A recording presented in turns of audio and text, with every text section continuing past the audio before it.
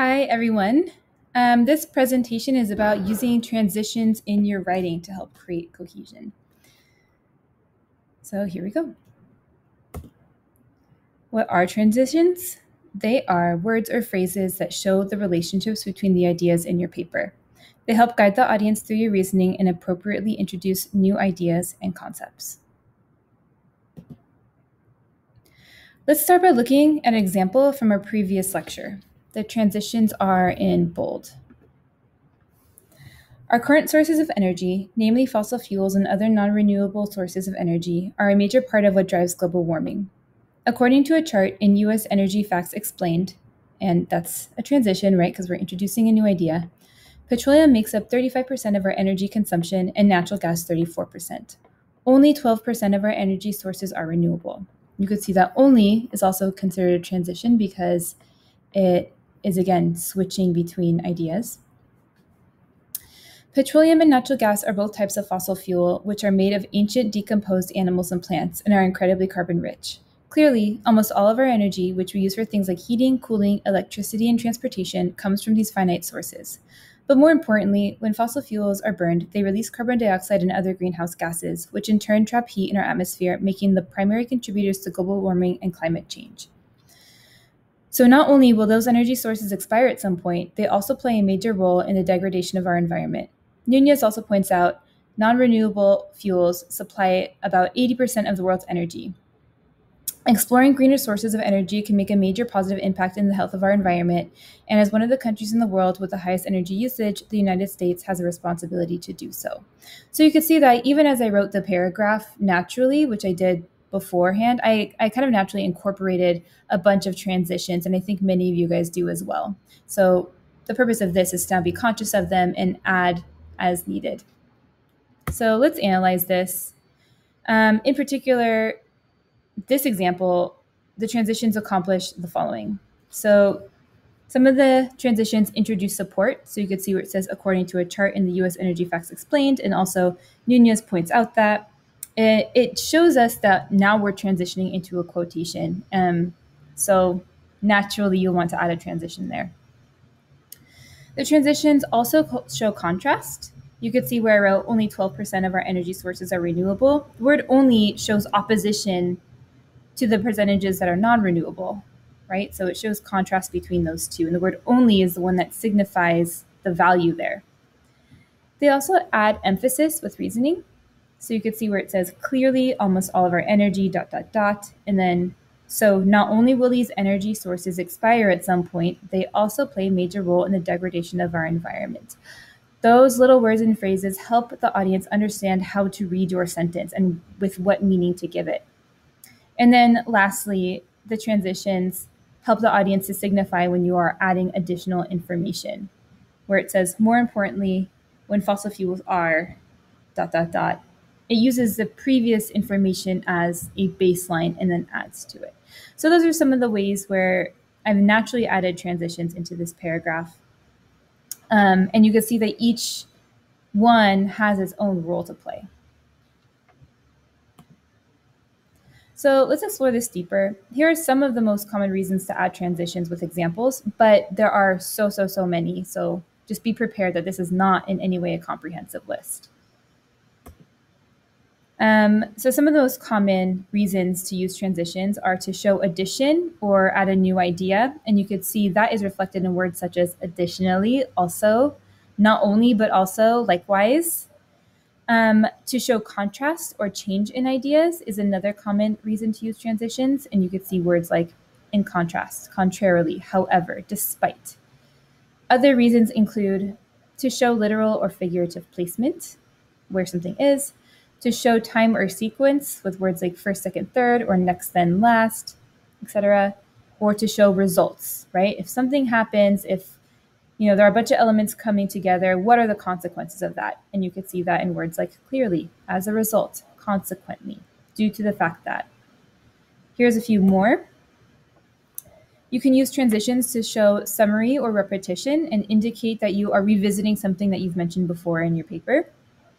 You can use transitions to add an example or illustration, to strengthen or clarify a point, to show comparison, or to return to a point. So these are just some reasons. I'm posting these on your resource page and other resources as well to get more ideas for transitions. Something that I want to emphasize is that you should be creative with transitions. Those are not the only reasons to use them, and those are not your only options. You want to put yourself in your reader's shoes. How can you best express yourself so that your reader has the clearest understanding of your argument? And that might mean not using a traditional transition. It might mean kind of being a little bit inventive. There are many places in your writing that transitions belong in and should be used in if necessary, and I'm going to go over some of them. So first, at the start of a paragraph, because it shows how the paragraph relates to the previous one. When introducing your support is a good time to include a transition because that lets the audience know that you're representing the ideas of another author. When explaining your support, because you'll want to be clear about how you're applying your reasoning to your support. At the start of the conclusion, to show that you're closing off your argument and make it clear that this is kind of the end here. And then between relevant sentences. So basically use your judgment. How can you express yourself with the most clarity? Between which sentences does a relationship need to be established? Early in the presentation, we saw an example of how to use transitions within a paragraph. But another way to use them is between paragraphs in your topic sentences, and that's what this part of the presentation is going to focus on. Just as you need to show the relationships between the ideas in your paragraphs, you should also show the relationships between the paragraphs themselves. Here's one way to look at it. If you've removed the entire essay, aside from the thesis statement and the topic sentences, those sentences alone should read together as though they were one cohesive paragraph. So that's the way I kind of test myself and test other students' writing to see if their essay is focused and kind of follows through with a clear thread of logic. So let's kind of apply this to an example. We're going to use a thesis statement and topic sentences from our Writing Body Paragraphs lecture and do the exercise that I mentioned on the previous slide. So the thesis statement is, governments should prioritize researching, developing, and investing in alternative energy resources because they are vital to slowing the rate of global warming, which is causing an irreversible level of damage. The topic sentences read, our current sources of energy, namely fossil fuels and other non-renewable sources of energy, are a major part of what drives global warming. Global warming is causing an irreversible level of damage to our environment.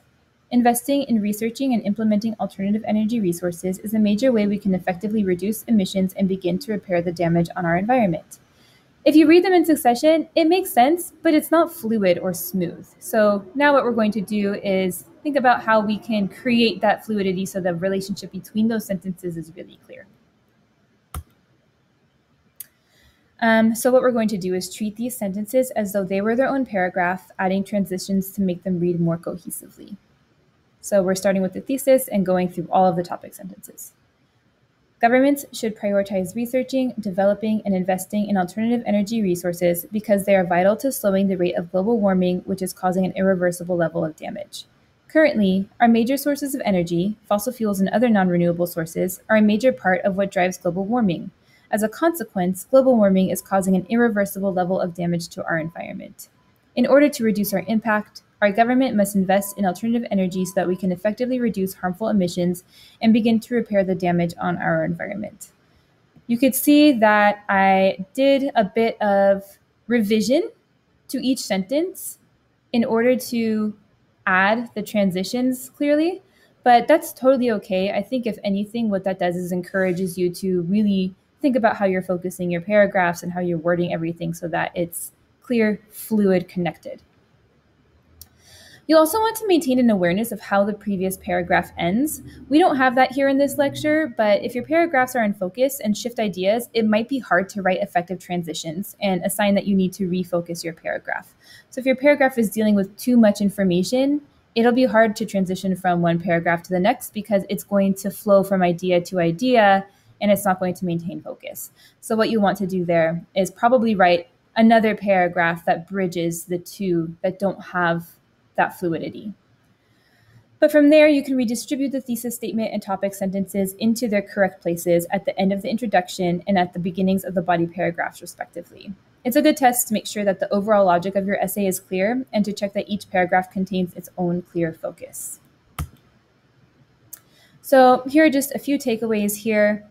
First of all, you're going to want to remember to use the right transition. Select transitions that accurately express the relationships between your ideas.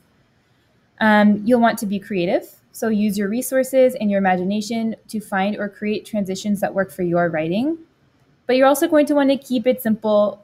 I think I have a lot of problems with this with students. They want to sound too fancy, so don't be sounding like our nation's founding fathers using words like henceforth or hereby or thus. You don't need to use those. Your writing needs to be clear. This is about clarity, not fanciness. You'll want to transition within your paragraphs, so use transition words from sentence to sentence, clearly introducing your quotes, indicating that you're beginning your analysis or adding information among other processes, and also transition between your paragraphs. So you can add transitions to your topic sentences to show how each paragraph proceeds from the previous one. And that is it, friends. Thank you so much for watching this. I hope it was helpful. And that you can look at your own writing, examine your transitions, and add if necessary.